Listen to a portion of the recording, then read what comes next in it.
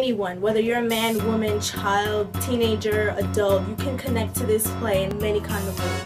My character discovers that she doesn't need a man in order to make her happy. Violet is basically running the whole office, but no one sees that because they see Franklin Hartlem. My character is a sexist, egotistical, lying, hypocritical bigot.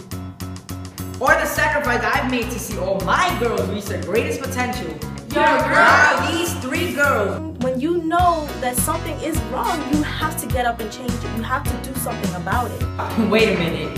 No, you wait a minute. I've been waiting all my life.